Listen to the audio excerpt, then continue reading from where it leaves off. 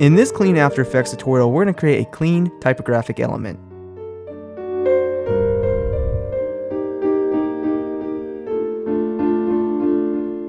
Hey, what's going on internet? Josh Noel from SonduckFilm, and you guys just know how I like keeping my graphics simple, so we're going to go ahead and just create this. So I already have a new composition called tutorial. I already put it in my text and a nice little background here. Hope you guys don't mind I put in the text already, but I'm using the font Gotham, and it's one of my favorite fonts, but pretty much any sans serif font is going to work just fine for sort of like these clean, flat sort of titles. So just keep that in mind. But since I already have my titles in here, what I want to do before I do anything else is I want to select my main title, which is typography, and I want to go up to layer pre-compose, and I'm going to call this one main title, and then I'm going to select my subtitle, which is clean, and pre-compose that as well, and I'll call this one subtitle. And the reason why we do that is because we want to apply all the animation outside of our individual text layer, so we can always go back into the original comps and change the text if we have to. So that's just important to keep in mind.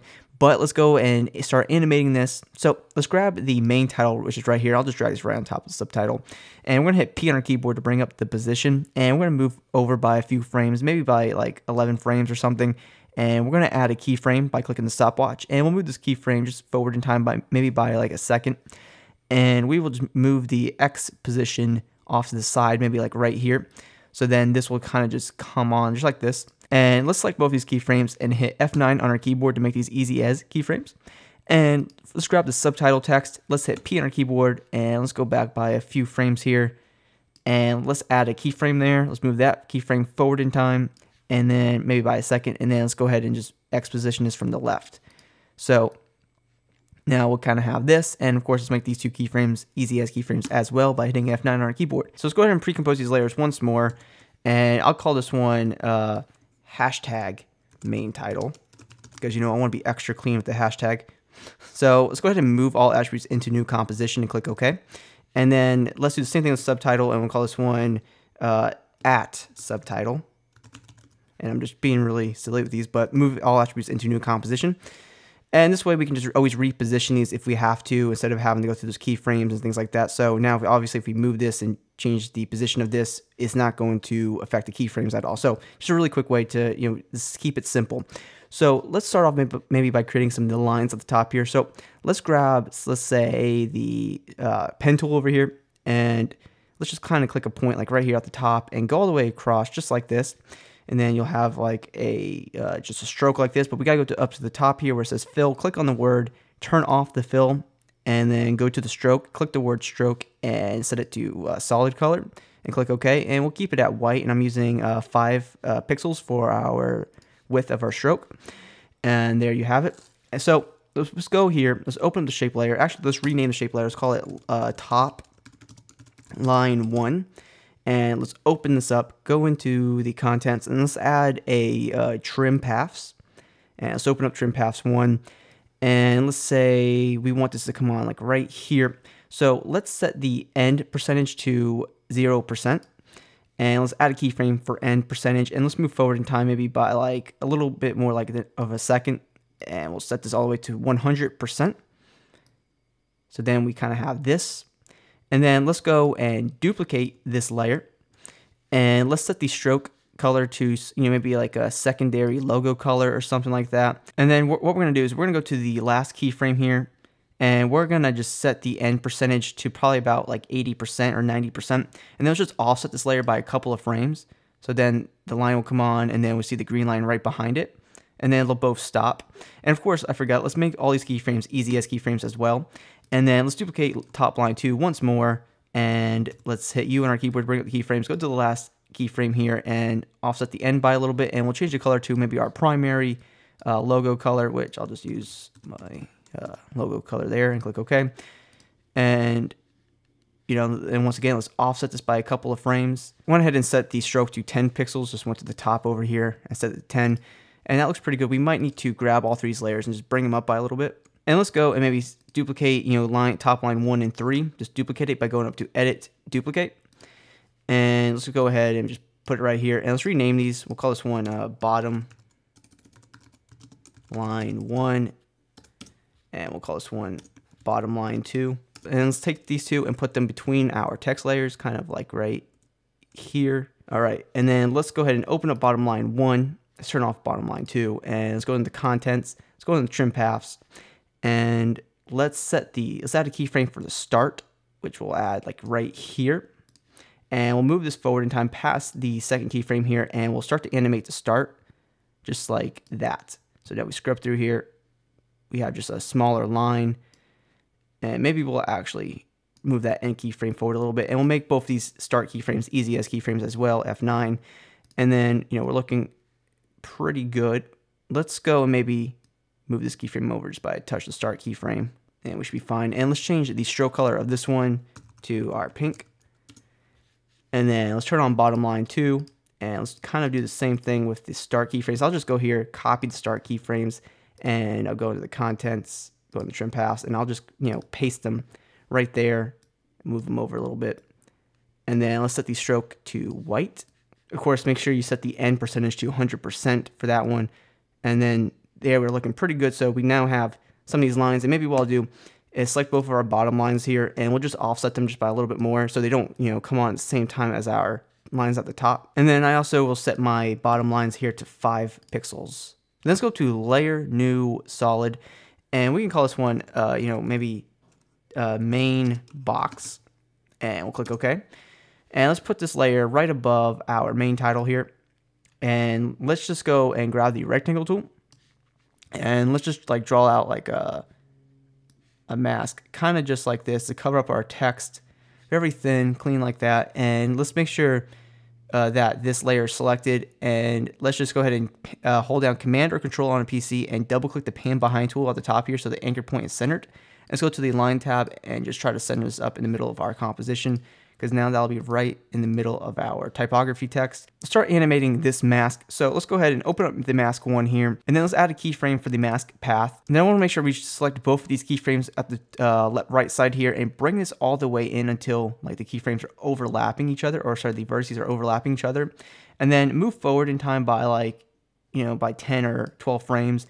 And then let's just go here and drag both of these vertices back out, kind of to like right here. And then let's drag these 2 back vertices in a little bit.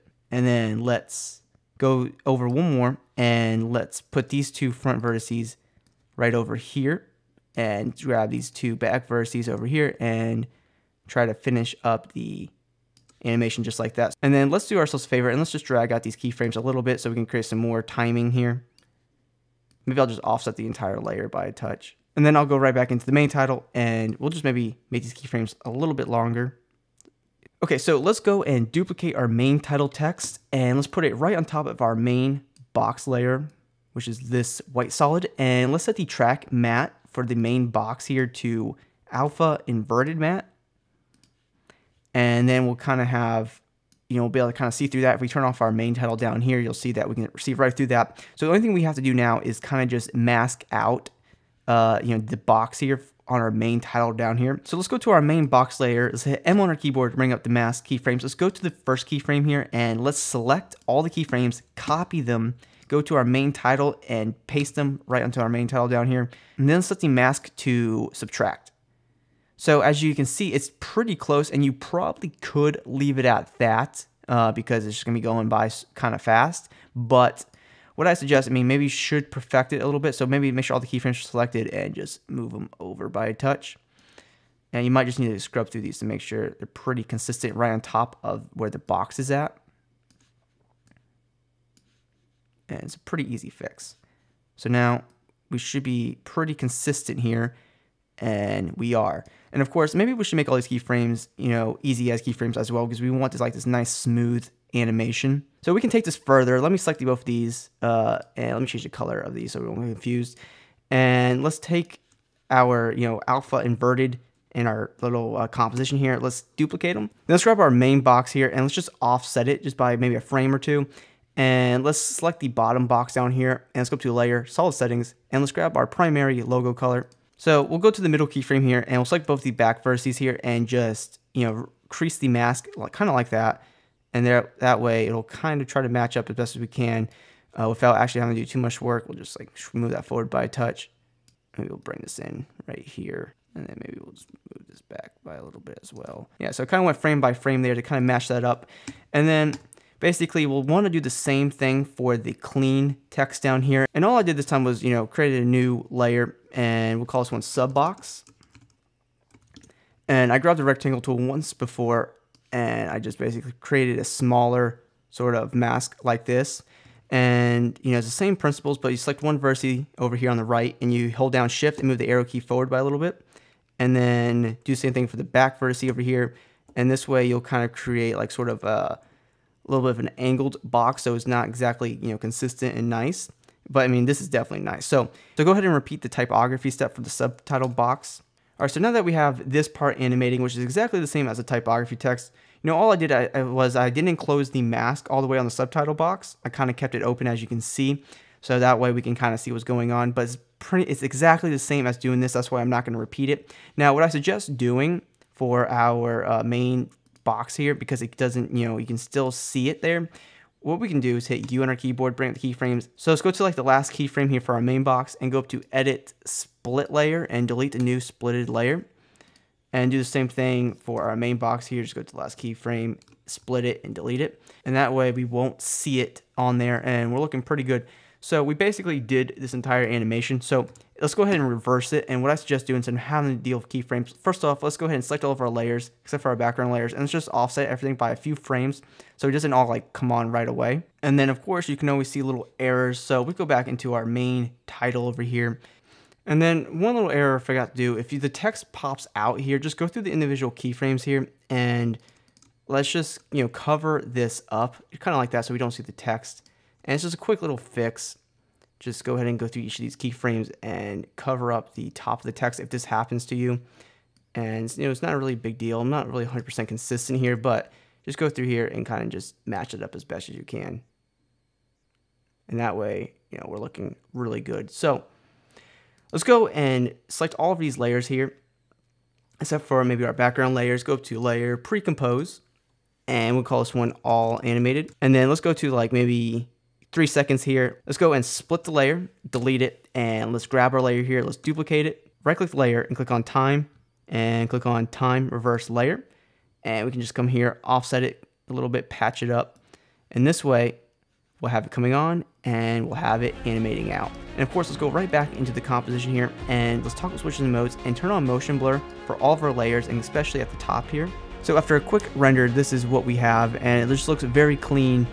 So hope you guys enjoyed this video. If you guys did, please drop a like and subscribe to the channel if you haven't already. And please be sure to hit me up on my social media networks. Those links are in the description of this video. And as always, thank you guys so much for watching this video, and I hope you have a good day.